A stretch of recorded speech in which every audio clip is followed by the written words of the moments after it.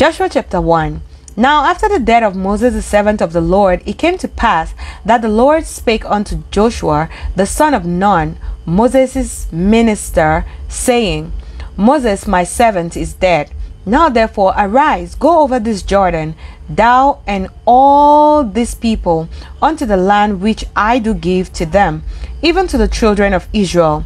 Every place that the sole of your foot shall tread upon, that I have given unto you, as I said unto Moses, from the wilderness and this Lebanon, even unto the great river, the river Euphrates, all the land of the Hittites, and unto the great sea toward the going down of the sun shall be your coast.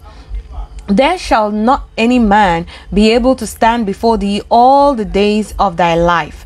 As I was with Moses, so I will be with thee.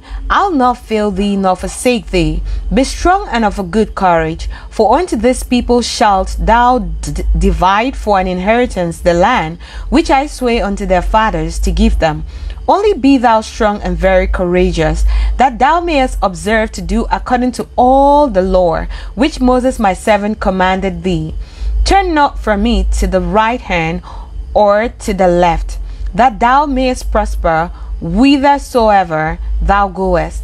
This book of the law shall not depart out of thy mouth, but thou shalt meditate therein day and night, that thou mayest observe to do according to all that is written therein.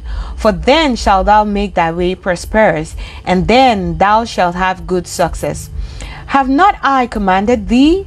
Be strong and of a good courage. Be not afraid, neither be thou dismayed.